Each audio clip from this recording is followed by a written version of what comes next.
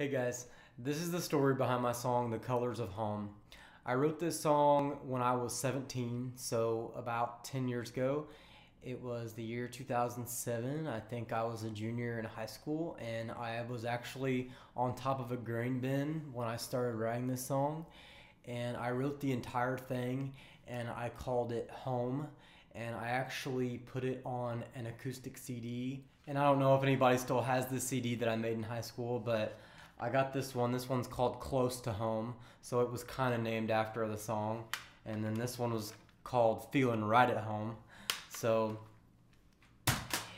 anyways, the reason I rewrote this song is because I've grown up over the past 10 years like people do, and I didn't feel as strongly about the song as I did when I first wrote it, and I felt like the song could be better. And I felt like with the experiences I had, I felt like I didn't really nail the main point of what I was trying to do when I first started writing it. I felt like it needed to be made stronger, I guess. I go back and I listen to old songs of mine and I think to myself, can that song be made better? And I definitely heard a lot of new things when I went back and listened to this song. The old version, I was talking about all these colors, but I wasn't calling it The Colors of Home. I was just calling it Home, but it's clearly describing the colors of home, so why not just call it that? This song is taking the good and bad in life, the ups and downs in life, and it's doing it with colors. It's like being a painter.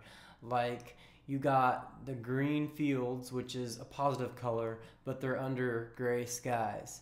You got golden-hearted people, but they're telling white lies. So it's kind of like you can't have the good without having a little bit of the bad. And it's kind of about life. It's about how I feel about life, you know?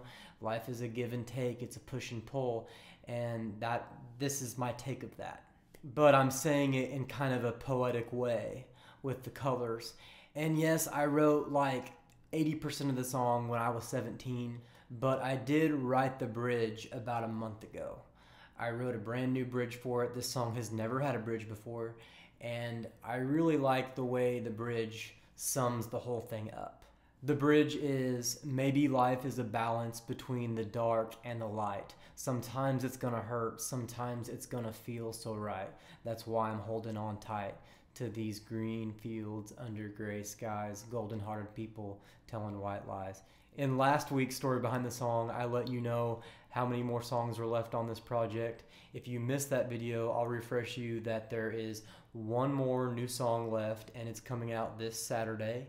And then the last song after that will be Perfect Peace, and then we're gonna be wrapping it up and reviewing and doing some Q&As and just kind of thanking you guys for everything that you have done during this past 4 months.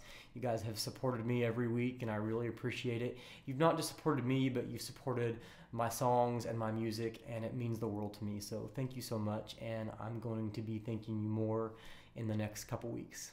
So I hope you were able to get something from this song. I hope it made sense to you. I hope you can relate this song to your life in some way, shape, or form. I hope you're having a great week, and I'll see you next time. Bye.